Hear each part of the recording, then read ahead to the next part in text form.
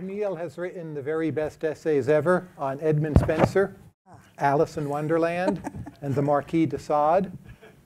She understands Bob Dylan and Susan Sontag. And she has pursued a career of great integrity. That's my introduction for Camille. Oh. So I'd like to start with a question from a reader. I ask readers for questions. Sure.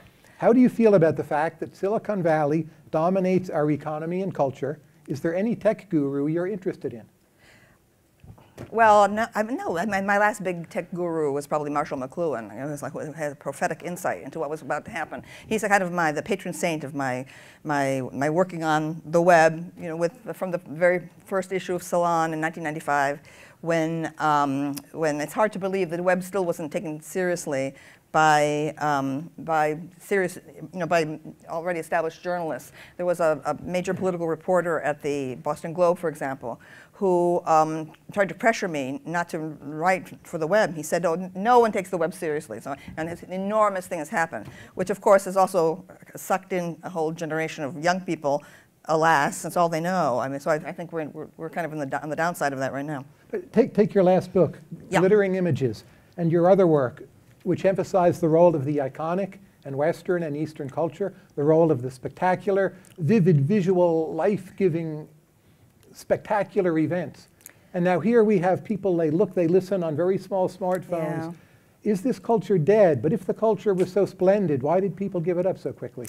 Well, the reason I wrote Glittering Images is because I felt that there's an avalanche of fragmented visual impressions, that disconnected, glaring, tacky, badly designed, that young people are growing up in. I think I think it really is true that children's brains are being reshaped, and that standard forms for logic and for sequential information and for reasoning are really everything's kind of disappearing. So I tried to write a book where people would just like sort of stare at an image for a certain length of time. I think it's getting worse and worse. Like web design, which my school, the University of the Arts, teaches and so on. I think web design is in the pits. I thought web design was moving into becoming a major genre of the arts.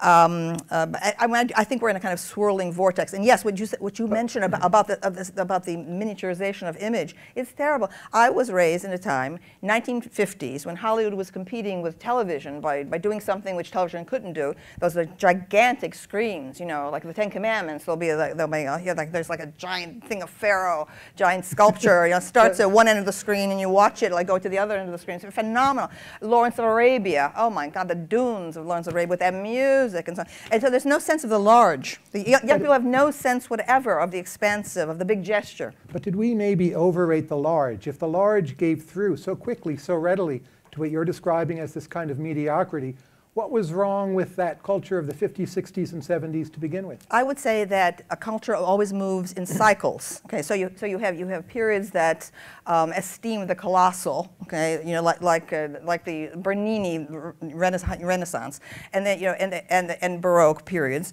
and then you get the small, the art of the small, like the Rococo is a kind of evanescence and an evaporation of the big Baroque swirls, and all of a sudden it's like little tiny things like on a Valentine's card. So I think we go back and forth. I just feel lucky. I think that I have a kind of epic imagination because I was raised watching the Ten Commandments, and Ben-Hur. Oh my God, Ben-Hur! I could watch that 300 times. One of your 10 favorite Yes, movies, right? Yeah. It's the one on the list that surprised You just me. read it. But given what you're saying, and the music, and the music composed for those things, it directly inspired my writing of Sexual Personae. Absolutely, I'm directly inspired by music. But I think for women, it's good to have something that's going to make you like assert, and trample, and conquer. That's what it animates me. These are my, these are my maxims. Given what you're saying, do you today consider yourself a cultural conservative? No, not at all. Why not? No, because everything used to be better. Isn't that all? No, we're in a period of decadence, of falling off. You see, that's all. No, conservative would mean that I would be cleaving to something past, okay, which was great, and no longer is, and that I would be saying we need to return to that. And usually, I'm not saying we need to return to anything. I do believe we're moving inexorably into the future. There's a momentum to that. I'm a libertarian, okay, and I don't. That's why I'm always freely offending both sides. Liberal, conservative, and I'm a Democrat, even though I'm constantly criticizing. I think a true intellectual should be always beyond partisanship. Okay, that even if you belong, criticizing. And always critiquing. The premises of your own friends and allies. So in the back, we were talking about Brazil. You mentioned you'd been there 9 times. Yes, in 9 or 10, yeah. What does Brazilian culture have which North American culture lacks? Well, what's the draw? It's such a polyglot of cultures and ethnicities. But beyond that, Brazilians understood my work from the first moment I began to publish. Okay, because what they understood was artifice, art. Okay, because of carnival for them, and and costuming and masquerade, and that kind of Baroque exuberance, and the syncretism of Christianity with the Yoruba cult of West Africa in Salvador de Bahia. So they understood my vision of art and beauty, okay, and beauty as an incredibly important human principle, rather than the way it was being trashed, by my fellow feminists at that time. And they also understand nature, the grandeur of nature, the power of nature. It's much larger. Yes, instead of these silly little arguments that climate change is causing the end of the world. Oh my God. Okay, anyone who talks like that does not understand the grandeur and the power of nature. And to imagine that we can make a change in it is so absolutely absurd. But what's your theory of modernity that puts them on one part of the curve and we're on another, more decadent part of the curve? What's the difference? What's sort of what we would call the structural equilibrium as economists, if I dare invoke such a thing? Well, Brazil it's in its own world. I mean, it's not been part of the world wars. It doesn't have this huge militaristic superstructure. It doesn't have a messianic view of itself. Okay, politically, the politics are always chaos. So in drama, it's like in grand opera. It's like another planet. Really, Brazil. Okay, to continue the whirlwind tour of Camille Paglia, you wrote in Glittering Images that George Lucas was perhaps, or maybe definitely, the greatest artist of our time. I do not disagree with that. But now that you've written that, The Force Awakens has come out, which is not George Lucas. No, it's that's Disney. not George. Who is not the greatest artist. It has of our nothing time. to do with George Lucas, and what I haven't seen it. think? I wouldn't dream of. When it's on TV, I'll look at it. Please, okay. Do you think I want to sit in a theater and be tortured, okay, by the contamination of my ideals? I'm not going to do that. No, okay. And you've spoken very highly of the prequels, which many people don't like at all. Yes. So what is it that people don't get about the prequels? They say Jar Jar Binks, and they scream. I can't tell you. I know exactly what they're talking about. What's good about no, the it was Revenge of the Sith that I really after the great volcano planet climax of Revenge of the Sith. I think it's one of the greatest sequences in all of modern art. The thing is, once I had written about it, I realized as I went out into the world how few people had actually seen the movie because people had given up on the prequels long before. Therefore, I think anyone who dismisses what I say about these the sublime quality of the vision, the execution, and the emotion, the passions of that scene, really, they just they don't know what I'm talking about because they haven't exposed themselves to it. Music, Rolling Stones. Yes. Here are the 2 albums. Hot Rocks, more Hot Rocks. Now, you wrote about the Rolling Stones some time ago, but if I look at the career of the Stones, and they have a new album coming out this year, I find it striking that they've kept on going, and I actually count that as a mark against them. I still think they're good, but when I go back and listen, I never hear new things in their music. So now that some time has passed, what would you say about the Rolling Stones? And do you agree that you're a little disappointed with them? Well, I haven't been following them for many, many years. To me, the Rolling Stones were a revolution when they happened, in that period when the Beatles were all upbeat and happy, and then here come these surly guys sneering, spitting, and so on and so on. The Beatles were dark and subtle too, right? Well, not like the Stones. But here's the difference: is that the Rolling Stones are inspired by, animated by, to this day, by the blues, okay, by the blues tradition, and the Beatles really were more almost Broadway and musical British comedy, music hall. and yes, British music hall and Tin Pan Alley and so on. They were tremendous songsmiths, but there's nothing dark about them. In other words, you're not getting Paul McCartney is a a wonderful bass player, but you're not getting the big roaring sound, okay, of Bill Wyman's bass at the beginning of at the beginning of the Stones' career. And I really have not been following the Stones ever since Bill Wyman left the Stones. I have not felt that that's what the Stones I knew. So I'm delighted that they go on and they perform and so on. But I have absolutely no interest in exposing myself to those horrible arena conditions for music. It's people like oh my goodness, just the light shows and the this and the that, and this is not a they're not musical experiences. They're social experiences now. So what's the music from classic rock that when you listen to it today, every single time you hear more in it? Like I would say Brian Wilson and Jimi Hendrix. Every time I hear them, it sounds different and fresher for me. God. But what are your picks? Well, Jimi Hendrix is one of the great geniuses of any instrument in the last 100 years. Obviously, his music has lasted, still fresh, and so on. For me, there's a whole period there. I teach in my Art of Song Lyrics course. I just was doing like Crosby, Stills and Nash, doing Wooden Ships. And it still has this incredible power. I love the entire period of the 1960s, the music, I think. It was a kind of magic moment. And then still in the 70s, Led Zeppelin, When the Levee Breaks, this has enormous power. A lot of that music that Jimmy Page was doing, a lot of it working in the studio, actually. It wasn't just live music. So fast forward back to the present. Who would be a musical artist today? I know you've written Taylor Swift as a pestilence, so it's probably not her. Taylor Swift But who would be is a like musical a artist nightmare. today who stands up to the giants of the past? Stands up to working today? Working there's today or absolutely close to today, the last 10 years. I was really very hopeful about Rihanna for a while there, but unfortunately I think that she's not really working with the top producers any longer, and the new album is an atrocity, and it's really terrible. It's sad because there are so many people with talent, okay, who are not being developed. It's because our music industry is now very formulaic.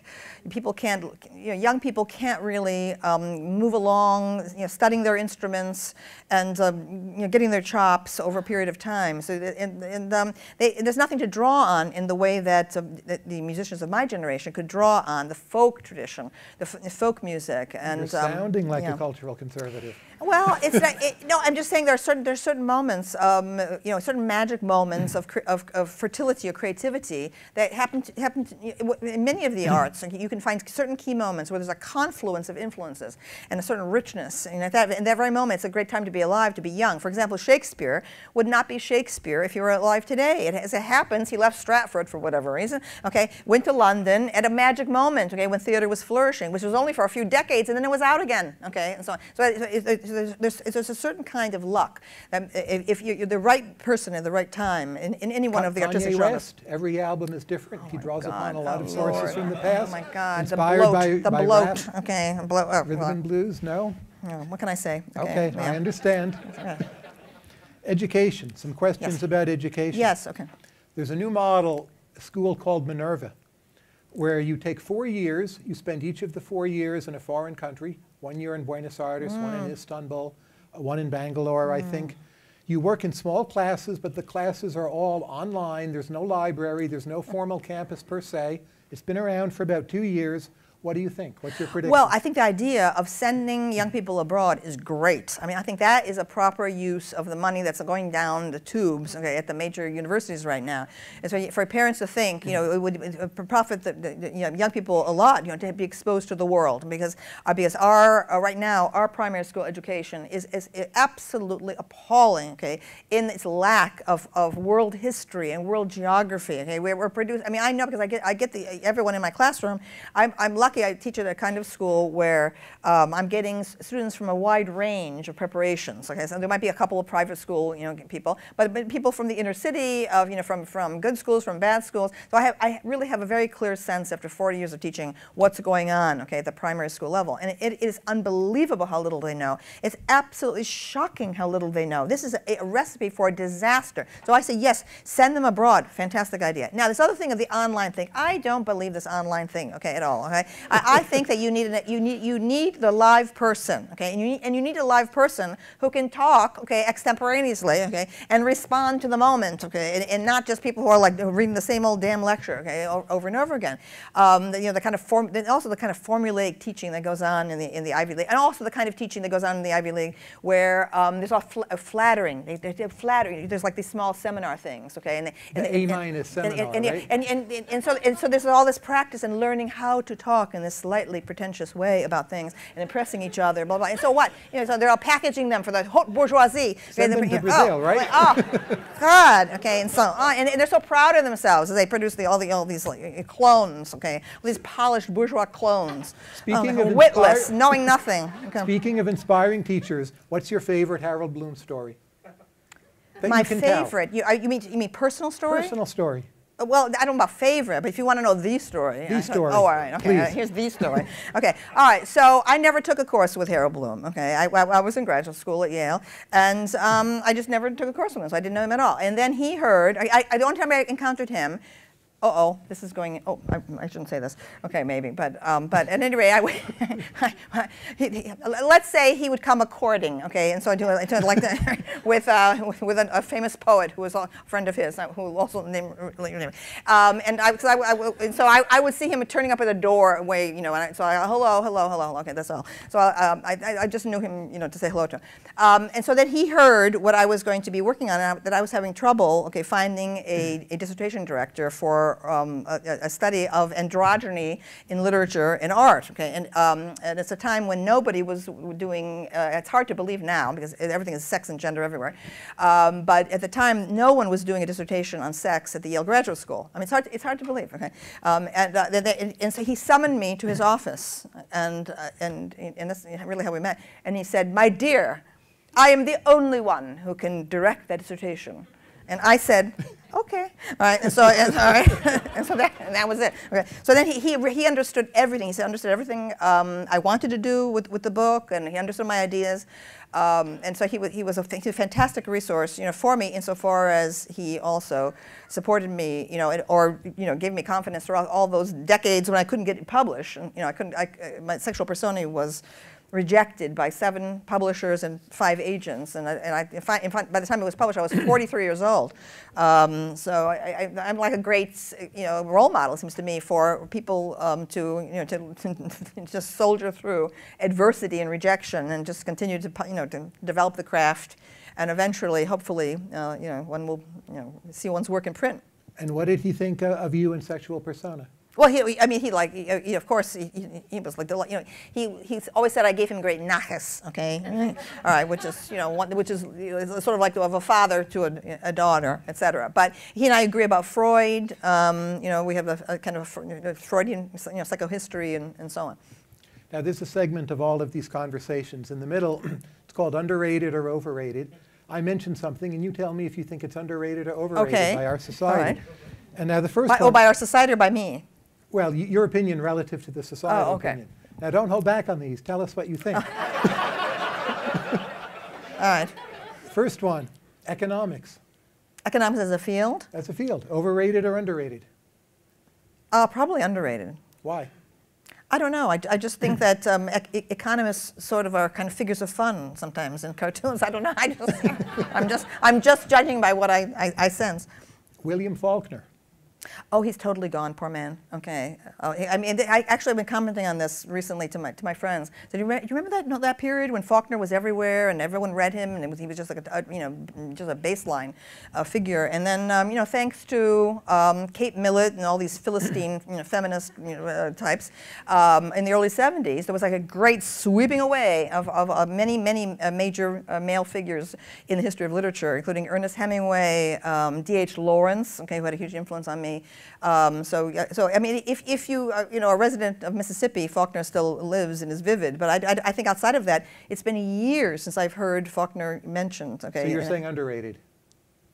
Well, I think he should be on the reading list. I mean, I don't know. Perhaps he was overrated in our time, but he certainly was a major author and a major influence on American literature, for heaven's sakes. But that's young people aren't reading him, and they aren't reading many of the great authors. Yoko Ono, overrated or Oh, underrated? Yoko Ono. Don't start me on Yoko Ono. It's one of my least favorite people in the universe. Okay. Oh, yes, I blame her for the breakup of the Beatles. Okay, and so on, and all that screechy yodeling that went on. Oh my God, well, she's a horror. But I gave her due in Glittering Images, okay, because she was a very important figure in the development of conceptual art. Okay, she really was very innovative in the 1960s. But oh, what a dreary, humorless person. Now, when I think of a lot of your books, and especially if I contrast you to Marxist criticism, yes. I think of your emphasis as being a lot of metaphysics in a very exciting, big picture way. So let's say we take a writer, very high quality, but she moves very far from metaphysics. She writes stories about small numbers of people in rural Ontario. Alice Munro. Oh, I don't read fiction. I don't read contemporary fiction. I have absolutely zero interest in contemporary fiction. There is the last contemporary fiction I have any interest in is Anti-Mame, and I'm not kidding. Okay, I like plays like Tennessee Williams. No, the fiction writers are off in another world. Okay, they are not. They don't see the world as it exists now. They don't use the language of the contemporary world. Their English is utterly stale. Okay, and cloistered.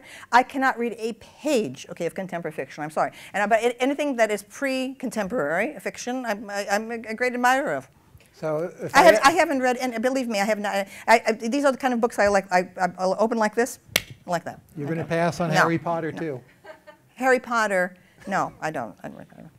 I mean, yeah. I mean, in fact, I refused to write on Harry Potter for the Wall Street Journal once, and they said, "Oh, who should we ask next?" And they asked Harold Bloom, and so Harold Bloom became known for. So he got that because of me. Just like Norman Mailer got to interview Madonna for the cover of Esquire, okay, because Madonna said no to me. Okay, all right, that's another. All right, people come trying to bring us together. HBO wanted to do a My Dinner at Andre type thing with Madonna and me. You know, she's just like afraid. I mean, I don't know why. I think she thought I was going to be like some big intellectual, but it's not true. Parenthood, overrated or underrated? Who? Parenthood. Parenthood. Oh no, no. I don't have anything to do with that. No. Okay. Nothing. The most underrated. I don't watch. Yeah. No, not the show Parenthood. Oh, the thing Parenthood. Oh, Parenthood. Oh, Being a parent. Oh, that was a big switch. That's what Good these are Lord! about. I mean, we need a warning sign or a U-turn. Okay, all right, go ahead. Yeah. Parenthood, overrated or underrated? Parenthood.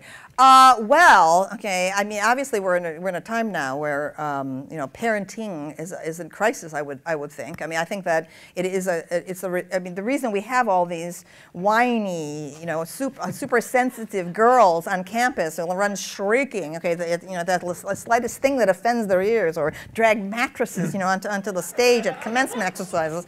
The reason we have that is because the parents have not prepared them, okay, for real life. Okay, so in other words, they've been raised in this bourgeois, pampered cocoon. So I think there's been a tremendous failure of parenting, certainly, okay, in terms of young people being ready to take on the real world in their late teens. What's the most underrated play by William Shakespeare? The most underrated play? Yes. I don't know. I mean, I really can't answer that. I'm teaching my Shakespeare course this semester. I simply focus on the really major plays. So I don't. There's no. So I don't know. I mean, perhaps Antony and Cleopatra is starting to recede. I don't know why. I think Antony and Cleopatra was a great favorite of my generation of the '60s generation. But for some reason, it's becoming, I think, marginal. I'm not sure. Maybe it's because it's about imperialism. May I ask a few questions about sex? Of course. You've covered this topic before. The audience will demand it. Yeah, okay. Yeah. Which country comes closest to your vision of having healthy relations between the sexes, or among the sexes, which may be a better way to put it. Well, I would say that that Brazil has the healthiest view of sexuality, but I wouldn't say that the sexes are particularly getting along in the upper middle class in Brazil. As I meet professional women journalists and so on there, I mean, I think that the women are magnificent. They're incredible the way they look and dress, and they have such style and assertiveness and so on. But I'm not sure the communications with men are particularly successful right now. There's a lot of static there. And the men look kind of, the men are like gnomes, it's strange. They don't have this thing like in the United States, usually at the upper middle class, successful careers and so on. You'll have the women doing their Pilates, and then the men will be going to the gym also. But not in Brazil, okay? The men just seem to sag and get plumper and plumper and duller and lose their hair, and nobody minds, okay? I think because they assume that that woman rules. It's like a woman is the cock of the walk down there. It's like I'm still trying to figure it out. But anyway, I love it. I adore it. I mean, I love Brazilian women. Okay, they're so bossy. Okay. We've now had gay men in the military for some time, yeah. Out openly, legally, yeah. permissible. Mm-hmm. How that has run, has it surprised you? Because earlier you wrote you expected it could be quite disruptive, and it hasn't been. In a sense, has male gay culture turned out to be tamer than what you expected in the early 90s? Tamer? Tamer. More domestic, more people adopting children, more people settling down. Mm-hmm. Well, it's changed. There's no doubt about it. I mean, I think that that the the AIDS was like a Holocaust. Okay, in the number of interesting, fascinating, talented men, of artists and people who were just in fashion and just every level. I mean, I think that in many ways gay culture is sort of still recovering from that. We're in a kind of like, I don't know, kind of holding pattern. I think after there was an enormous kind of flamboyance and assertiveness to gay male culture once, and it had a distinct style and voice of its own. And so, yes. So what you're saying, things are turning out better. Well, yes, there's an assimilation going on, okay, but also, to me, a kind of disappearance of that gay aesthetic that was. So, I mean, Oscar Wilde is one of the major influences on my thinking. Remains that I teach a whole course on Oscar Wilde, and now what can you say? I mean, is there anything distinctly gay right now? Except there are certainly gay activists are extremely successful, okay, in terms of pushing their agenda and so on. I mean, that's probably these little cadres of gay activists are the only thing that's left. I don't know. I mean, I think assimilation is always a loss. I mean, certainly my culture experienced it. Italian-American culture is like kind of vanished, too. For America, what should an ideal of masculinity look like now? What should it look like? Well, I don't know. I mean, older I think generation, you would have like a Cary Grant or a Rock Hudson, right? You would see the movie Philadelphia Story, one of your favorites. There was some ideal of masculinity on the screen, maybe not your ideal. But today, what is it that's out there which comes closest to your ideal? Well, many of those images on the screen, of which would seem to be masculine, often the actual actors, were gay. Okay, like Rock Hudson and Cary Grant's sexuality remains one of the great mysteries. And there's a lot of things. I mean, I adore Cary Grant. Oh my God! But he's like a hallucination. All of the great images, on the screen are hallucinations. I mean, Kim Novak in Vertigo is literally a hallucination. What should be the problem right now is that the masculine has no honor whatever in our culture. We're in a period now where young people are being processed through the universities, and the gender norms, okay, are said to be that gender is a construct. It is simply the product of environmental pressures on people. There's nothing in the we have a big culture. I mean, not everyone goes to university. So thank goodness. You can go to a NASCAR race, and a few of the people there have not been working class to the Ivy Leagues. Working class culture retains an idea of the masculine. There's absolutely no doubt about that. Okay, there's a but you see, with that comes static. Okay, so you have to have strong women in order to deal with masculine men. Okay, and so that is why masculinity is constantly being eroded and diminished and dissolved. Okay, on university campuses, because it allows women to be weak. Okay, if you have weak men, then you can have weak women, and that's what we have. Okay, our university system is not anything that is remotely masculine is identified as toxic, as intrinsic to rape culture. A utopian future is imagined when there are no men. We're all genderless mannequins. And to me, the movie of the time machine is like one of we're moving toward the Eloi. That's how I see the upper middle class graduates of the Ivy League. They're the Eloi. Okay, they're completely bland. They have no ideas. They all get along very well with each other because they're nothing.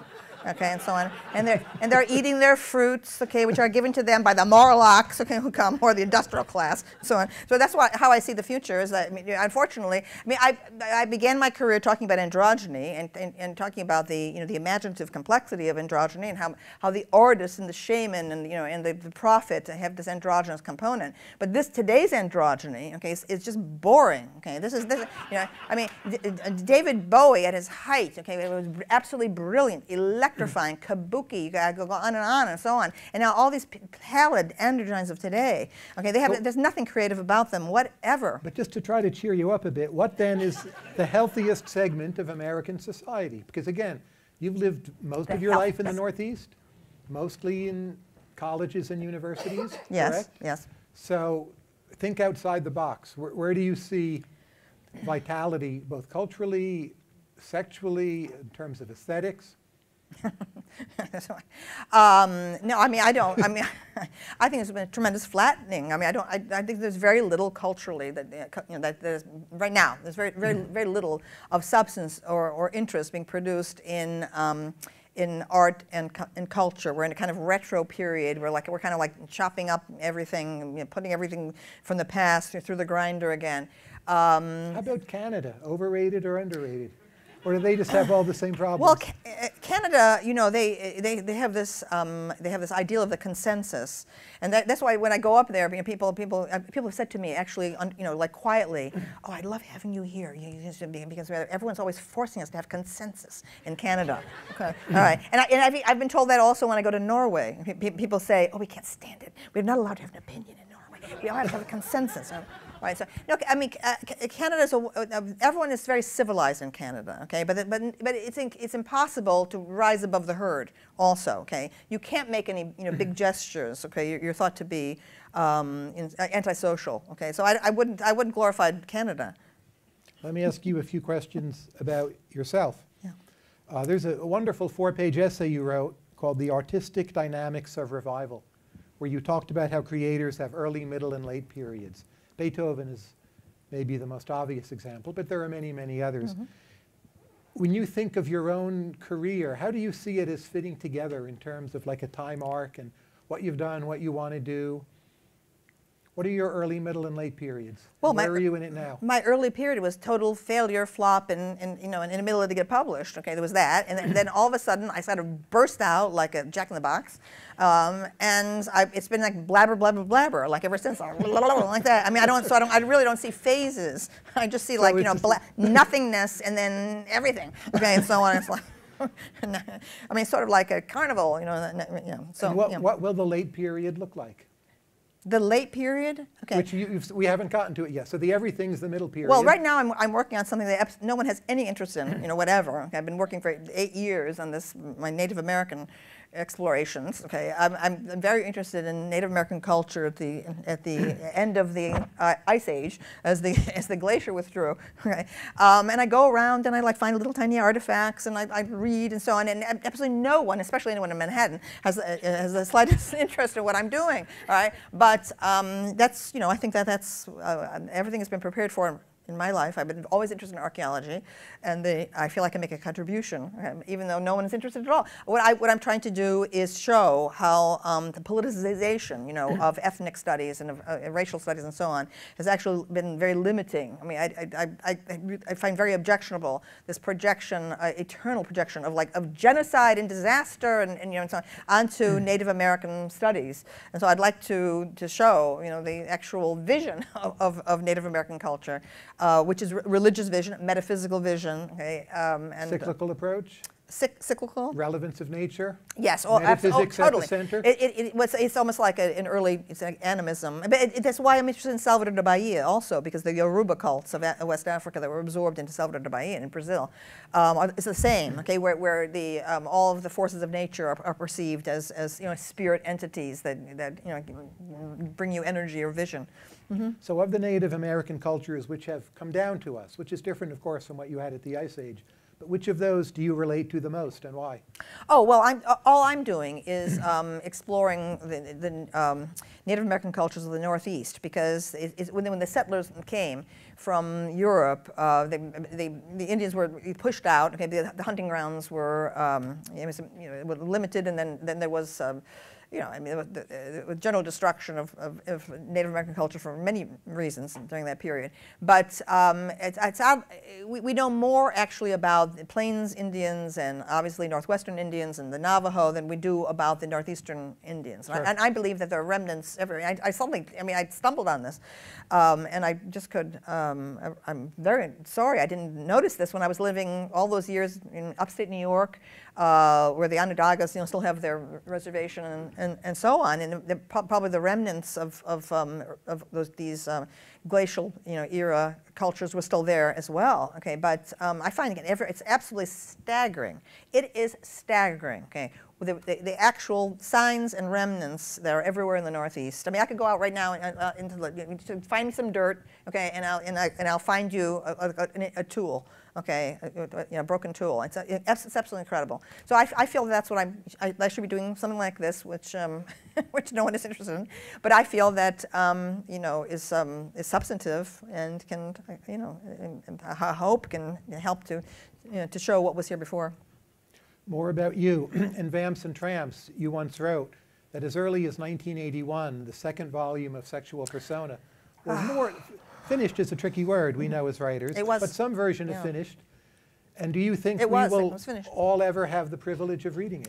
Well, the Yale Press didn't want to publish those last chapters. No, you know, it didn't. So the Yale Press ended with the end of the 19th century with you know, Emily Dickinson. It was already a 700-page book, and so yes, so I put in there the next book was coming. But then what happened, of course, is that throughout the 90s, and you know, since the last 25 years, I've been essentially, you know, writing in articles, okay, everything that I would have written in that thing. So everyone, all my writing on popular culture, I continue to do. Like on football, I had a chapter, baseball versus football, and football is the ultimate pagan, you know, sport, etc. Well, I've been, you know, so I wrote Wall Street Journal, my football feminism, and you know, I have a whole kinds of philosophy of that, etc., etc. And now football is getting more and more boring. It's gotten more and more technocratic. Okay, so it's not in a period right now that I would celebrate. But I was celebrating that tremendous period, you know, when there were still hard hits, and there was still defense, okay, and there wasn't all this, like, you know, fleeing the ball down the field and like people catching it, like ballerinas. Please, that's not football. Football is wham like that. Bring back the fullback. And so on, you know, and the TV won't show the great defensive plays, you know, and so on. I mean, they show the whole art of defense and the great offensive, you know, defense and lines, and that kind of tussle.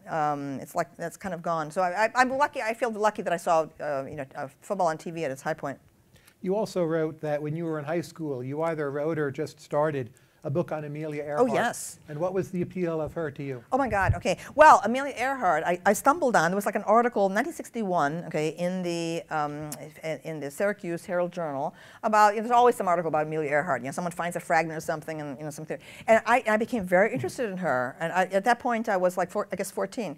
And so I began researching her. And in the bowels of the Syracuse library, things were still not on microfilm yet. It was like all the newspapers papers were still there from the 1930s. So I did that for like 3 years in this research project, and that's how I became a feminist before feminism had revived, okay, because I suddenly discovered this period just after women had won the right to vote, okay, in the 1920s and 30s, where we had all these career women, like Amelia Earhart and Dorothy Parker, Dorothy Thompson, Claire Booth Luce. There were like there's just so many women, Margaret Brooke White.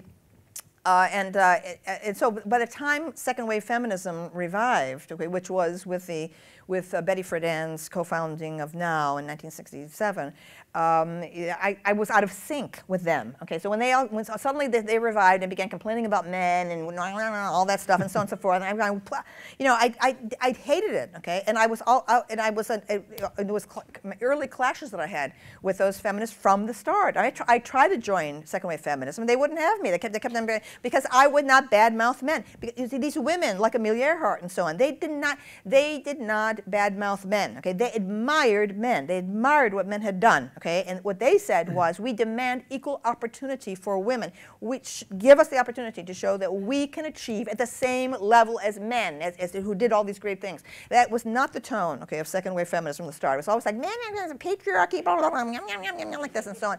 Bunch of, I mean, these women were insane. Okay, from the start. Okay, I went to this feminist conference. Okay, at the Yale Law School. Okay, when I was in graduate school, it was 1971. Kate Millett was there. Rita Mae Brown. Okay, who later became a lesbian novelist and lives on a horse farm in Virginia. Okay, around so on. Maybe she's here. Maybe she's here. She's like very rich and so now. Okay, at any rate, so Rita Mae Brown said to me. Okay, she said, the difference between you and me, Camille, okay, is that you want to save the universities and I want to burn them down. Okay, now this is what can you say when there's a conversation stopper? Okay, so I had the knockdown argument with the Rolling Stones. Okay, with the New Haven Women's Liberation Rock Band. Okay, all right. I adored the Stones. They hated the Stones. Okay, so we had this huge screaming argument. Okay, my back was to the wall. They were spitting in my face. Okay, and I said, yes, the Rolling Stones are sexist, but they make great music. And they go, oh no. I said, all right, let's take Under My Thumb. Under My Thumb. Yes, it's sexistly, but it's a great song. It's a work of art. Okay, and so on. And these women, okay, said to me, they said, art, nothing that demeans women can be art. Now that is the Stalinist view of art. Okay, right? More about you. More about you. Less about them. Okay, all right. Then there was, wait a minute, then there was the argument that I had. Okay, this is Amelia Earhart. You asked me about Amelia Earhart. Yes, okay? yes. Right. Then I had my first job at Bennington College in 1972, okay, and people said, oh, there's this new women's studies department, one of the first ever at State University of New York at Albany, okay, there'll be wonder. Okay, so they're feminists, I'm feminist, okay, all right, so we had like a dinner, okay, we're going to go to a lecture, okay, and so on, and we didn't get through to dessert, let me tell you, over that dinner, okay, because we had this screaming argument about hormones, okay, they deny that hormones have the slightest impact on human life. They said hormones don't even exist, okay? They told me I had been brainwashed, okay, by male scientists to believe, and these were women who were in the English department, a wonderful education they had in biology, and so on. So, I mean, at any rate, Amelia Earhart, okay, yes, of course, never was like this with men, because this is the point. Okay, so Amelia Earhart has in fact, my next book, my next essay collection, I'm going to reproduce the page from Newsweek magazine, okay, 1963. Okay, I wrote in a letter to the editor that was like their number one letter. I'm 16 years old, okay, at that point, okay, and what was it? Oh, I know it. They put a picture of Amelia Earhart there, and it was Valentina Tereshkova, okay, had become the first woman in space, okay, and the Soviet Union had sent her up, and I wrote a protest letter into Newsweek, okay, and I said that Valentina Tereshkova has become the cosmonaut, has become the first woman on the anniversary that Amelia Earhart flew the ocean, whatever it was some big anniversary of her. And I said it obviously, Amelia Earhart's lifelong fight for equal opportunity for American women remains to be won. That's 1963. Okay, so Gloria Steinem, okay, can lick dirt, okay, as far as I'm concerned.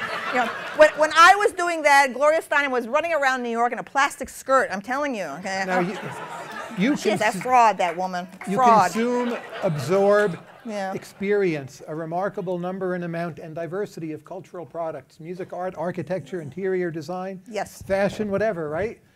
Now, just into a very prosaic question, yes, in terms of your own time management, how is it that you do what you do? What is your method, so to speak? What is your diet? Yeah, well, it's a lifestyle. I mean, of observation. You know, I feel that the basis of my work is not only the care I take with writing, okay, with my quality control of my prose, but also my observation. It's like 24/7. I'm always observing, and I don't just like sit in a university. I never go to conferences. That is a terrible mistake. Okay, a conference is just like overlaying the same kind of insular ideology. You know, on top of it. I am always like listening to conversations at the shopping mall. Okay, I adore radio. The radio is fantastic. Any show on radio, the talk shows, political talk shows, but also the sports shows. Okay, the sports shows are the only place that you can hear on radio actual working class voices calling in. Okay, for talking about what happened in the game on Monday and what they would do if they had $2 million and who they would hire and et cetera, et cetera, et cetera. It's fantastic, and so my writer's voice is actually very, rather than these novelists, okay, with their recherche, lingo and so on. My actual writing voice is very influenced by the way English is spoken today, okay, by people and often men, okay, on radio, okay. So you get this like high impact kind of a sound. You once wrote, and I quote, "My substitute for LSD was Indian food." And by that, you meant lamb vindaloo. Yes, yes. I've been in a rut on lamb vindaloo. It's a horrible rut. No, it's a horrible rut. It's a 40-year rut. No, it's a 40. Every time I go to an Indian restaurant, I say, now I'm going to try something new. But no, I must go back to the lamb vindaloo. All I know is it's like an ecstasy for me, the lamb vindaloo. So like De Quincey, tell us, what are the effects of lamb vindaloo? I don't, what can I say? I attain, nirvana on yeah. Oh, no, yeah. How would you describe your views on astrology? A reader wrote to me, asked me to ask you Wait, you mentioned LSD. Can I say something else about that? Sure, LSD, please. All right, okay. Now, LSD, okay, I never took it, thank God. I never took drugs. I thought, what is this untested thing? I thought, like a little wine, beer, all these things that have thousands of years behind them. Right. I said, this is LSD, so I'm so glad I never took it. Everyone around me was taking LSD, okay? And people who did take LSD and survived will still say things like, well, I'm really glad I did, okay? Because everyone who says that, I feel actually never attained the level of accomplishment that they should have in terms of whatever their vision had been. I think LSD gave vision, okay? It gave vision, but then it deprived people of the ability to translate that vision, okay, into material form, for the present and for posterity. But I still remain, very oriented toward the LSD vision. I mean, I feel like I took LSD because of the music. With Bathing at Baxter's, Jefferson Airplane, the first people to be using like this, and the distortions of the birds, 8 Miles High. I adore that song, sure. And so on. I just feel I'm in that psychedelic world. So I've sometimes said that what I do is psychedelic criticism because it is metaphysical and it's visionary. Okay? I have a vision. Okay, that's bigger than the society. That's the problem with the Marxist approach. I believe the Marxist approach is useful. Okay, Arnold Hauser is like one of the great. The social history of art is one of the most influential things on me. It's a Marxist perspective, and indeed, my work is always very attentive to the social context of anything. Right? But what Marxism lacks is that larger vision of the universe. Okay, there are all kinds of questions and issues about human life that Marxism has no answers for. It doesn't even see it. Okay, it doesn't see nature. Okay, what kind of a vision? Okay, doesn't see nature, can only see society. So this is what's happening. We have all these graduates of the elite schools. Okay, who have not. Whereas my generation was all into cosmic consciousness and like opening, and we were influenced by Hinduism and Buddhism and all kinds of Eastern. So I feel that is the true multiculturalism. I've been arguing for that for 25 years. I've been saying that if you want true multiculturalism, you have to present world cultures, okay, yeah. and the whole, including religion. Okay, religion is extremely important as one of the most complex systems that human beings have ever devised. Were the great religions of the world. Past Arnold Hauser, past Norman Brown, yeah. Who are the contemporary writers and thinkers who influence you now, who are writing serious books on either the world cultures or anything else? Is there anyone left writing serious books? I'm trying to think who has written a serious book I'm interested in right now. There's no one I would say, oh, so-and-so's book is coming. What? They're dead. You know, the people who I admire are long dead. And you know, unfortunately, you know, it's a terrible destruction. I mean, my work looks very strange and idiosyncratic because I'm alone. Okay, I'm alone. And the people who should have been writing interesting, quirky books, okay, like as I do, are dead, okay, or their brains were destroyed in LSD, okay, it's one or the other, because I knew so many, you know, to me, brilliant minds in graduate school and then early in my teaching career at Bennington College, really brilliant minds, and I had great hopes for them and for what they would do, and then they couldn't get anything done. They for whatever reason, okay, they couldn't. They didn't have the, I don't know what, they didn't have the resilience to continue against obstacles. Like when their work would get rejected, they would become discouraged and would stop, okay? And rejection simply infuriates me, okay? And so on. I say, well, I'll have my revenge on you, okay, in the afterlife, okay, and so on. I'll be around and you'll be dead. I mean, it's an Italian thing. What can I say? Okay, you know, This is Sexual Persona, your best-known book, yeah, which I recommend to everyone if you haven't already read it. And took read 20 years. All of it. My favorite chapter is the Edmund Spencer chapter. Really? Why? That How brought strange. Spencer to life for me. Oh my And goodness. I realized it was a wonderful book, and Oh my I had God. no idea. I thought of it as old and fusty and stuffy. Yes. And 100% because of you. Well, we should tell them that the Fairy Queen is like quite forgotten now, but it had enormous impact, okay, Spencer's Fairy Queen, on Shakespeare and on the Romantic poets and so on and so forth. And the Fairy Queen had been taught in this very moralistic way. But in my chapter, I showed that it was entirely a work of pornography, okay, equal to the Marquis de Sade. Okay, so that's what, and how interesting that you would be drawn to that. Very interesting. So the cover image is Queen Nefertiti Yes. in the Neues Museum in Berlin. And recently in the news, we've seen that Yes. someone has scanned the bust. Oh, and that's it will awesome. soon be possible using 3D printers to print out your own quote-unquote copy of Nefertiti. And how do you feel about this? Oh well, well, you know, to me, you know, archaeology is one of the, you know, my master tropes. What can I say? And the bust of Nefertiti, discovered in 1912. I mean, it's amazing. It's, you know, barely we've known it for like a century. It's extraordinary, isn't it? How it's become such a symbol of art. And then and what you say that all the push, you know, of countries like Greece and Egypt to recover their masterpieces from where they were taken, you know, and scattered around the world. I mean, I think with what's been happening with, you know, ISIS and, you know, the demolition of Palmyra and all kinds of things that have happened. My attitude now is like, keep Nefertiti in Berlin, please. Okay, you know, don't send it back to Cairo. Of all the aesthetic judgments in your writings, and you've covered a lot of ground, but are there any where you really fundamentally regret an earlier judgment and have revised it, not in a marginal way, which happens all the time, but really just thought, well, I was wrong about that? Interesting. I don't know. I'm trying to think. Well, I mean, my early work, I worked on for so long that there was like, I had plenty of time for, you know, sort of second thoughts and third thoughts and 100 thoughts. So, no, I mean, I can't think of anything offhand. Can I get back to you about that? Sure, sure. If you could travel to one place you haven't been, where would it be and why? I'm like Huysmans' aesthete in Des Esseintes. I am not a great fan of traveling. I just feel it's like, you know, it's become too onerous. No, I'm a traveler. I'm a mind traveler. Okay. What is your unrealized dream in life? My unrealized dream, to meet Catherine Deneuve.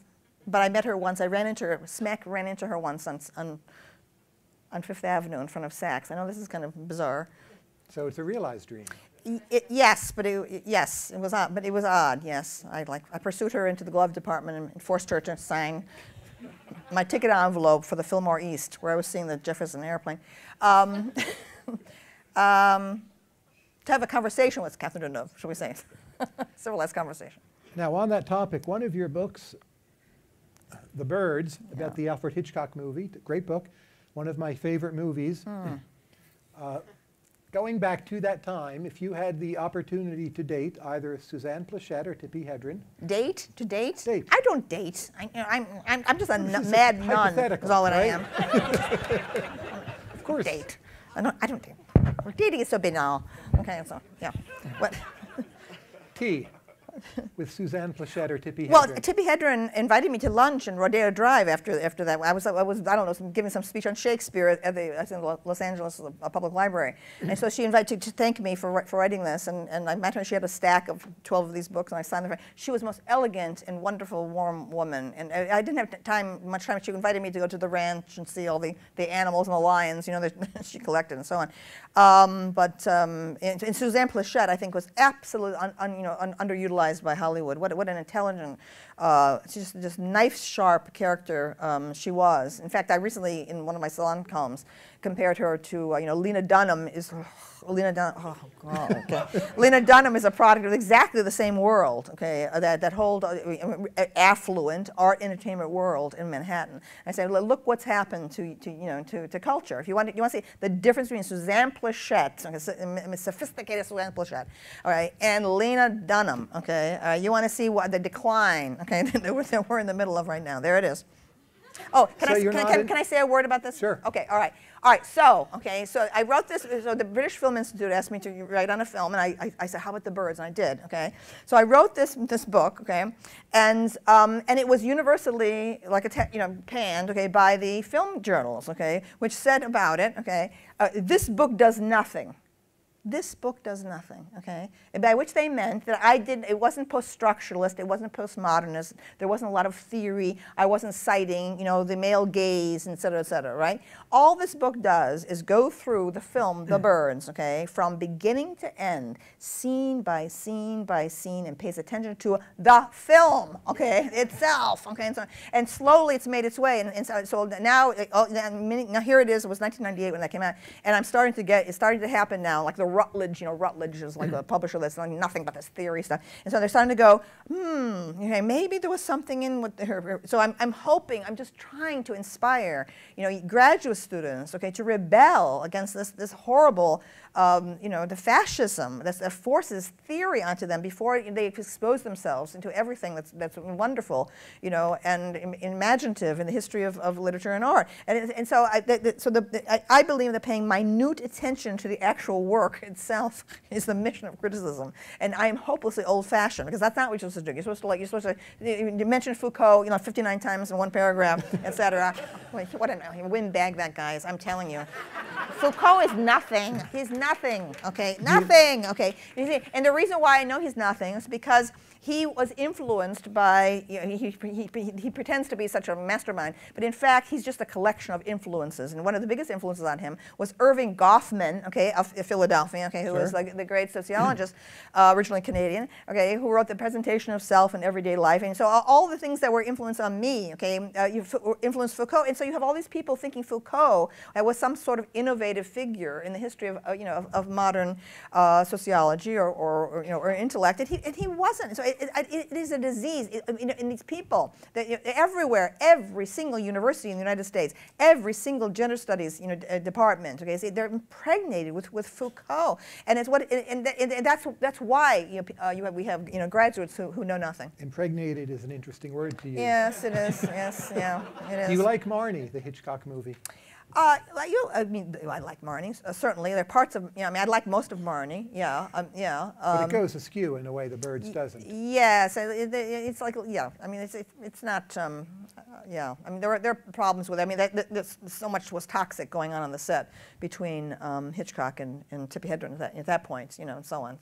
But, there are wonderful things in Marnie.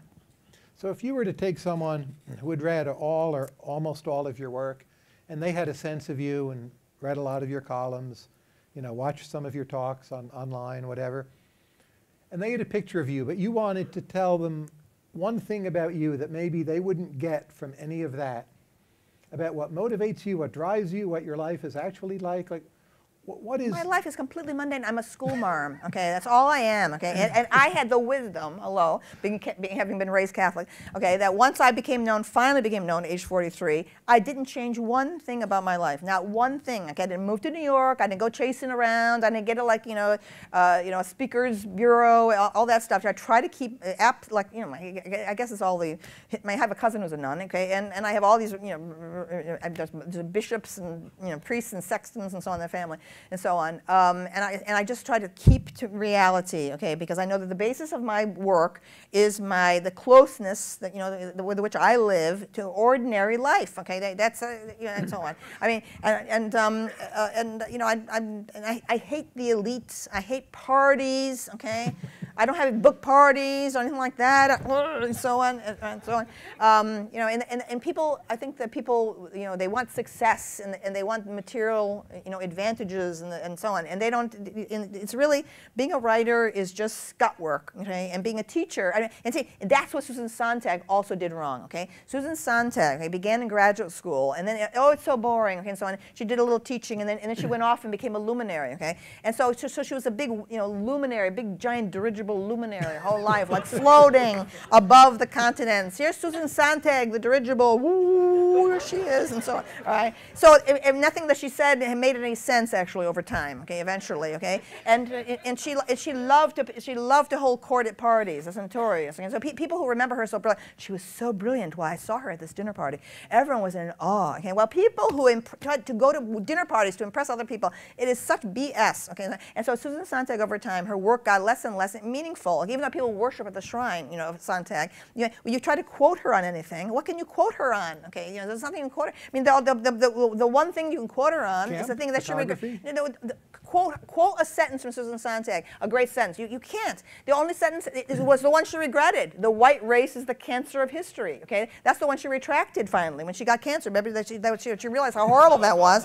She thought that was so horrible. Now she realized, and now I realize I shouldn't have said that. Okay, and so on. Okay, that's the only thing that you can quote her on. She's not quotable. Okay, because there's all this sleight of hand that she's doing. She's taking material that she borrows from others, or places that she's been personally at a time when downtown New York was very exciting. So it basically was a kind of transcription of her everyday life. I think the best thing she did probably was, for me, like she wrote a very witty thing, The Imagination of Disaster. I like that essay a lot, which is all about the horror films of the 1950s. And I thought if she only had stayed like that, okay, it was kind of unpretentious and really engaging with actual materials, okay, and so on. But Susan Sontag, basically her life became going from lecture to lecture, being hailed as the great one, and being so detached, okay, from ordinary life. Whereas when you're a teacher, like a classroom teacher, as I've been now for 40 years, I mean, the kids don't care. I mean, the kids have no idea that I write books.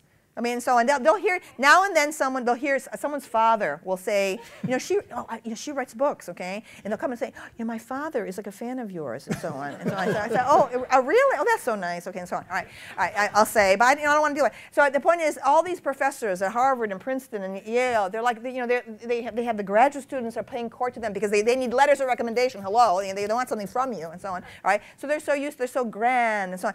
I go in and it's like, we need more chairs. Okay, what's wrong? The curtain is right, and so on. I'm always in touch with the janitors and so on and so forth. Infrastructure, condition of the buildings. I deal with everyday life. Okay, all right, and there's no, and I'm not treated like a queen. I'm just like an ordinary, school marm working, like a horse and so on, pulling the plow, etc. So I think that's really good. I think that's a really good idea for writers or for is to have a job where you're dealing with constant frustrations and problems and so on. I think that's really good for you. Like Herman Melville, right? Yes, Hunting whales was not easy. Or Wallace Stevens, he kept going to the office, the insurance company and so on. I mean, every day, okay? So my last question before they get to ask you, but I know there are many people in this audience, or at least some, who are considering some kind of life or career in the world of ideas. And if you were to offer them a piece of advice based on your years struggling with the infrastructure and the number of chairs and whatever else, What would that be? Get a job. Have a job. Okay, that's the real job. Okay, where and every time you have frustrations with the real job, you say, "This is good." Okay, this is good. Okay, because this is reality. This is the reality as everybody lives it. Okay, and this thing of like withdrawing from the world to be a writer, I think is a terrible mistake. Also, just number one thing is constantly observing. I mean, my whole life I'm constantly jotting things down, constantly. Okay, just jot.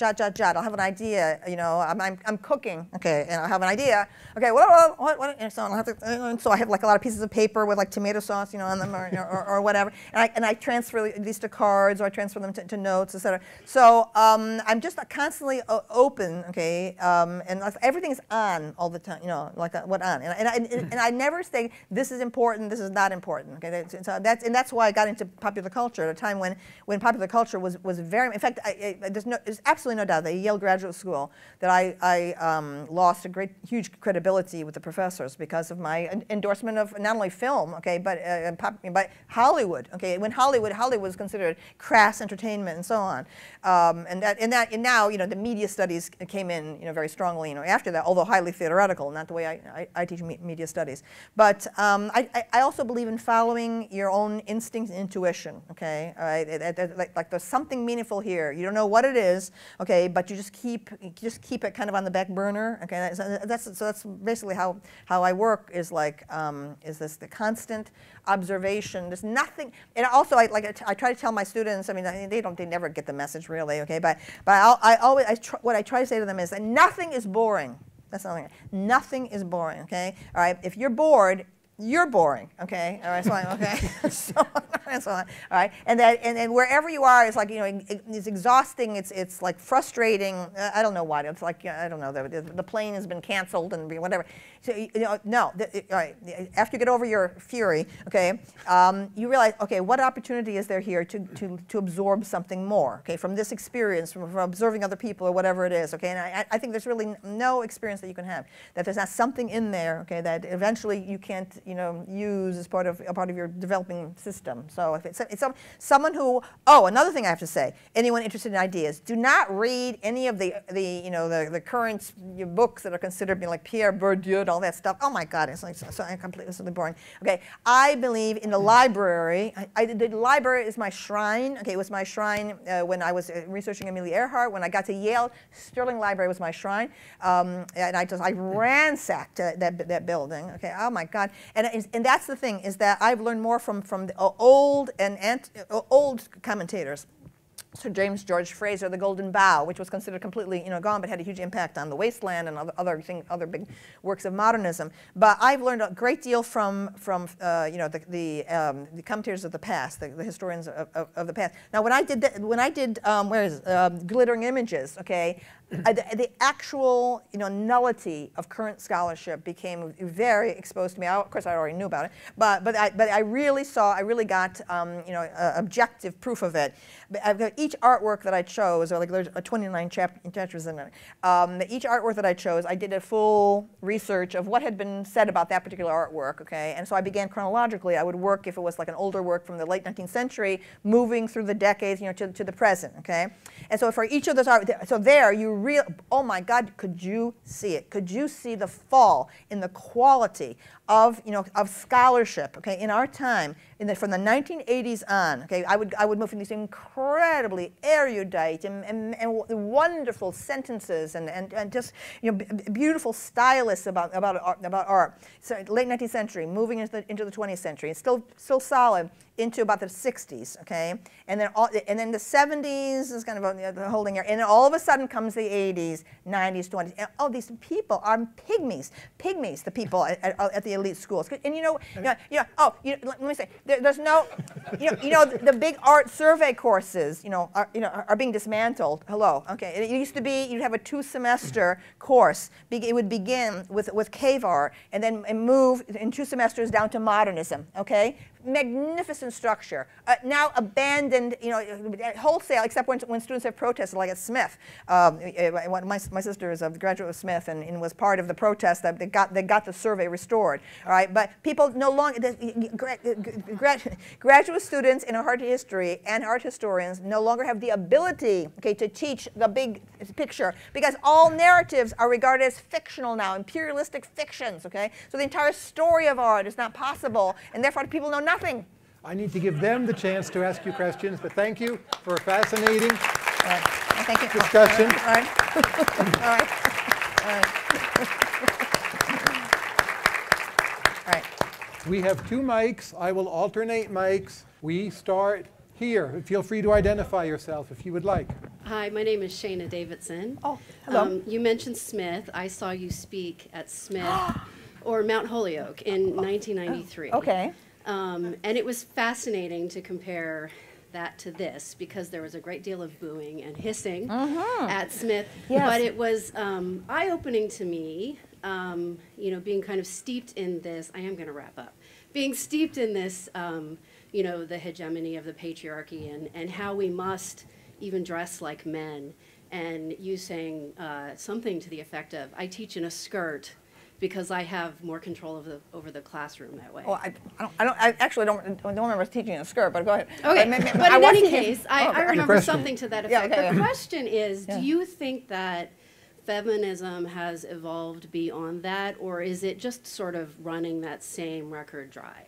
Well, it was at Smith. It's really shocking. Yeah, when I arrived at Smith, they had papered the walkway. In fact, okay, as people walked in with like all these all these hostile and uncomprehending things, people had no idea what my real ideas were. It was just part of this. It was the whole PC thing was escalating out of control at that point. But it's really shocking. I mean, here's a person, a woman, a middle-aged woman at that point. I'm in my 40s, who had spent 20 years writing a book that that had been rejected and finally was published by Yale Press, a book on the whole history of the Western civilization. And this is the treatment that I got, okay, at Smith College from this is one of the bastions of the Ivy League, or not of the Ivy League, but of the Seven Sisters.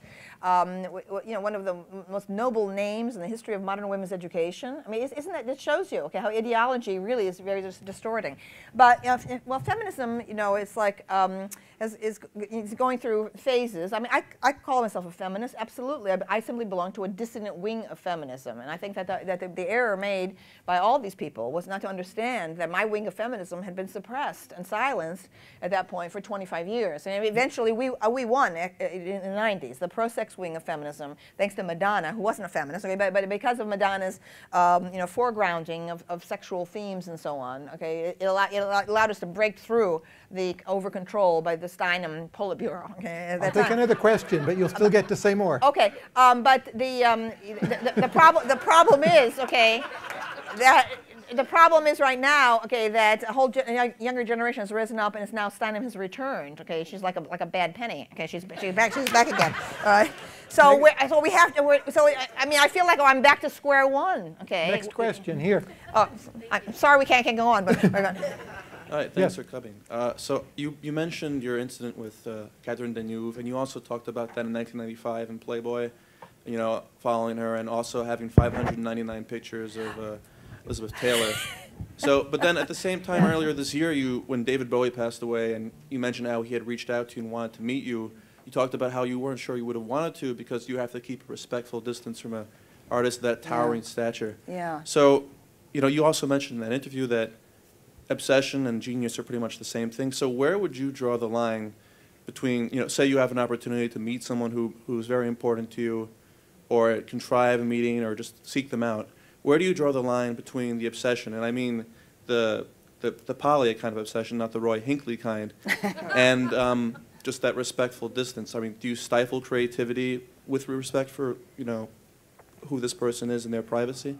Well, I think I personally have never had this great desire necessarily to meet the figures that I most admire in the arts. because I understand that what they represent on screen is something that is an artificial construction.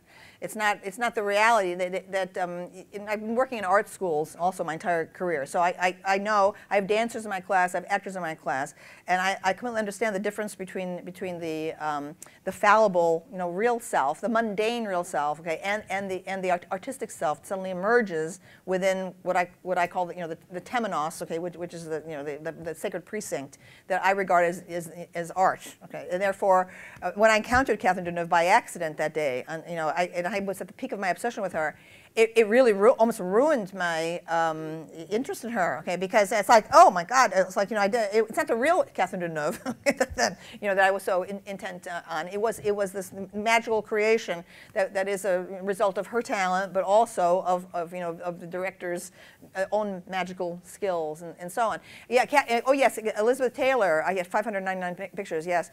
People often say what's odd about that is not the number, but that I had counted them. Okay. So, all right. But yes, she represented to me everything, the pure sexuality that had been repressed, okay, during the Doris Day 1950s and early 60s. Butterfield Day still remains for me like a great pagan exhibition. Okay, here's Elizabeth Taylor as a high class call girl. Oh my God! And I had Jean Moreau, and Monica Vitti, and and Nuka May, and there's so many, Melita Mercuri. There were so many phenomenal images that I was inundated with when I was in high school and college. And what do these kids have today? Like Taylor Swift. Oh my God! Okay, she is such a fake. I mean, she poses in things that she imagines are sexy and sultry, and it's like so fake, awful, awful, awful. Okay, but at least Rihanna, who's like on dope most of the time, and that's why she looks so sultry. Okay, but Rihanna's Instagrams are to me like a work of art. That's all. The only thing I'm following right now, I have to say, that's equal in importance is Rihanna, floating from one nightclub to another. Okay, and yet some other fashionable thing. All right, but back to your question. Now wait. Did I answer? I don't know if I answered the question. I'm not sure either. Okay. I'm not sure. Oh, David Bowie. David Bowie. Okay. All right. Now Bowie. I wrote this. I wrote this essay called "Theater or Gender." David Bowie at the climax of the sexual revolution. I wrote it for the Victoria and Albert. The exhibition catalog for the costume show that they did, and it's now still touring the world. And I consider it one of my most important pieces. But it's in the catalog. I want to get into my next essay collection. But with Bowie, I mean, see, Bowie is like different than Deneuve. I mean, Bowie is truly like a creative artist. I mean, whereas Deneuve and Taylor are performers in other people's fictions. But Bowie was truly a master creator of a level that just it's staggering. When I did the research for that essay, I knocked out all over again. Okay, at the enormity of what he achieved, and also at how little has been acknowledged his deep knowledge of the visual arts and how he had been influenced by that. I found all kinds of little details that showed his deep knowledge, his erudition about that. And it appears to be that he did tell the V&A to invite. Yeah, so that time, people don't know what you're talking about is where it was like early in the 1990s, and a message came to my publisher, to the public, saying, and it was conveyed to me by the publicist of my publisher, saying, David Bowie wants your phone number. And I burst out laughing. I said, I said, that's ridiculous. I said, oh boy, it's just some fan trying to get it. I said, and they said, no, David Bowie, they claim really wants your phone number. I said, is that the way David Bowie gets in touch with you when he wants your phone number? No. So I laughed, and I didn't believe it. And it was all so shadowy. I mean, it's like, only now, after I did the research for this Victoria and Albert thing, did I realize that the reason it was so strange was that he had fired his entire staff. He had fired his management. He had fired his company, dealing with the record companies and so on after Berlin, okay, and that he only dealt with the world via friends, okay, so that's what was so strange about it. It was strange, okay, and I made a mistake, okay, and what he wanted to use an excerpt from Sexual Persona on a record album in one of his lyrics. I thought, oh my God, all right, so it's very embarrassing that happened, but that's okay. I mean, I really don't. I think there should be a distance, okay, with great art, a sense of respect and reserve with great artists. Next question. Hi, so I'm Kelly Ferguson. Oh, hi. I'm a master's economics student here Oh, at George Mason. okay. And I'm told today is Equal Pay Day, so that makes the question I want to ask you about pay disparity even more relevant, I guess.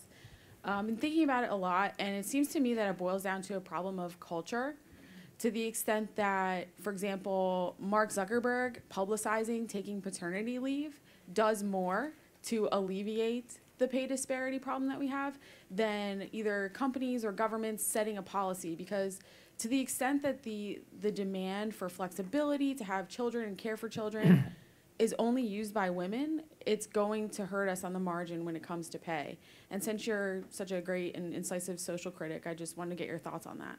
Well, I mean, first of all, I think what the way my own party, the Democratic Party, is using this rubric of of equal pay for women as if this has not been a matter of law ever since the the presidency of JFK, for heaven's sakes. I mean, there may be cases of outrageous disparity in pay for doing the same work. I mean, now and then they'll find something like in a hospital, a woman doctor, a veteran doctor was not being paid at the same level. But it's like rare, okay, when these actual cases do surface. Okay, there's all this propaganda being pumped out, okay, about this issue, when in fact, if women are earning 72 cents or 75 cents on the dollar, okay, it's not but for the same job. Okay, this is the lie that's being told. All right, I mean, women are not doing the same job as a man, are not being paid 75 cents for something that the man is being paid $1. What it is overall the averages of women of their own volition, for whatever reasons, are taking jobs, okay, that have more flexibility, okay, as opposed to the around-the-clock, 7 days a week, night thing, okay, that maybe, for example, women tend to shy away from commission sales jobs, okay, where they're on the road a lot, okay, and that's where a lot of men, have very, very high earnings, okay, and women, are making choices. They would prefer to be closer to their children, okay? So yes, these disparities are ultimately based in biological differences. Okay? So now, Susan Faludi and these other, the feminists of the Steinem kind of, credo, they have one answer, okay? Men must do more, okay? That's their answer. Men must do more. And meanwhile, Susan Faludi has never had a child, okay? So has absolutely no idea, all right? What I feel is that there is a tie. There is an what can I say? Ineffable, okay, indefinable biological tie, okay, between a child and the mother in whose body, okay, the child has developed into a full being, okay, and that there are all kinds of impulses and instincts that women may have, okay, of protectiveness toward their biologically born children, okay. That I think to politicize the thing and to assume that that a woman bearing a child is like an automaton, okay, and yes, here is the baby, okay, here to my husband, you are equally fit, okay, to be able to nurture this 3-month-old child. Now, as the child gets a little older and turns into a real human being, okay, and with a personality and so on, it's not so dependent, then it's when men, okay, can do more, okay. But I believe, okay, personally, from my observation of human life, okay, that there is something going on. The child, an infant doesn't want the father. Hello, okay. The infant wants the mother. He wants the nice cushy. The smell is the mother, okay. Who is this person coming closer? That is, go away. It was like, I mean, when Freud talked about that, it's like this distraction comes in. The father, get out. Okay, remember this is why Freud said every child wants to kill the father and marry the mother. Okay, etc. Oh, right. They don't know what men and men don't know what to do. Men are clumsy and they have like the big hands and so on. Okay, and what I have seen from my own observation is that women, and this is because I have a child who I'm adoptive from my former partner and so on. What I have seen is the world of the moms. Okay, I have seen the world of the moms from the inside. Okay, and what I see is that the minute our children, the children are born, the woman, it's the woman who biologically, I believe, has the master strategist mind, okay? She is the generalissimo of the household. The man, her husband, who was once her equal, shrinks down to merely one counter, okay? All right? Becomes one. It is she who issues the master plan for the week. He is hopeless, okay? All right? She has the multiple levels. She assigns, she knows what, and she's the one who makes the schedule and so on. And the good father is the one who says, okay, yes, I will do. Okay, give me the plan, give me the sheet and so on. But to ask men to do more, okay, seems to me to ask them to do something that they are not biologically prepared to do. Our next question is from a sorry, man. that was so interesting. I wanted to go on, but it's all right. Okay. Yes. All right. All right. I'd just like to preface my question by saying that as a whirlwind, Job's God has nothing on you. Oh, how nice, thank you. My question is, do you ever have any concern that modern literature and eventually all the classics will have to be rewritten so that in order to be understood, every fifth word will have to be the word like? Well, unfortunately, the sense of language in general, or just respect for language or interest in language is degenerating. I mean, I'm someone who I used to write down. I mean, always write down any word I don't know. And when I'm reading, I would make lists and I would study the dictionary and etymologies. And now young people have no concern for language per se. The way they communicate with each other in the email format now in text, okay, is very truncated. It's why the writing on the web has also degenerated horribly. The writing for blogs is blah blah blah blah blah. No one has. It used to be with newspapers and magazines there was a space limit, okay, and that imposed a real kind of format. It forced you to condense, and it gave a kind of crispness to language. So we're in a period now. I'm afraid that the ear for language is degenerating. One last question, very quickly. Oh, the last one? Oh no. All right, I'll try to be quick. In my view, feminists have made a lot of progress in the Western world in the last century, and I'm curious to know if you think we're close to basically achieving the goals that were set out, or if the feminists will ever feel like the fact that more women go to college these days, for example, is a symbol of progress, or that they'll never feel like that sort of the job has been done. You have 1 minute, 30 seconds to answer this question. Well, I'm an equal opportunity feminist, by which I believe that all obstacles to women's advance in the political and professional realms should be removed. But what I'm also saying is that there are huge areas of human life, okay, that are not political. They have to do with our private spiritual natures, okay, and that is a place where legislation will always be helpless and hopeless and indeed intrusive. So I think that feminism has made enormous gains. I mean, in terms of, there was a time that women were totally dependent on father, on husband, on brother, okay, for their survival. Now women can be self-supporting, can live totally on their own, and it's part of this, this whole Western world, powered by capitalism, that our university curricula are now habitually always demeaning, right? I mean, capitalism made women's emancipation possible. So I think that the problem right now is that young women have been taught that to somehow identify their own sense of personal unhappiness with men. Men are responsible for our unhappiness. When in fact, part of the issue is that we have lived as a species for like tens of thousands of years, okay, where mating occurred early, okay, where you left your parents' house and had your own household and your own children. I mean, Juliet in Romeo and Juliet is 13, going on 14. Okay, already she's ready for marriage. So in this, we have a very long, a naturally long period here, before women can attain some sense of who they are as women. Okay, so I think that is and it's not men, it's not the patriarchy. Okay, and it's ultimately not a feminist issue. It has something to do with this very mechanical system of the modern technological professional world that has emerged to replace the agrarian period. Okay, when there were multi generations living with each other, and women had a natural sense of solidarity. Okay, being all together. There was the world of women and the world of men. Okay, once. Okay, they didn't have much to do with each other once. Okay, you know, Just to- all the problems have happened since we started having to do with each other. Just to close, Steven Pinker will be coming in October 24th. This summer we'll have Cass Sunstein, not yet scheduled. Camille, we thank you Oh, thank you. heartily Thank you. so Thank much. you. Thank you.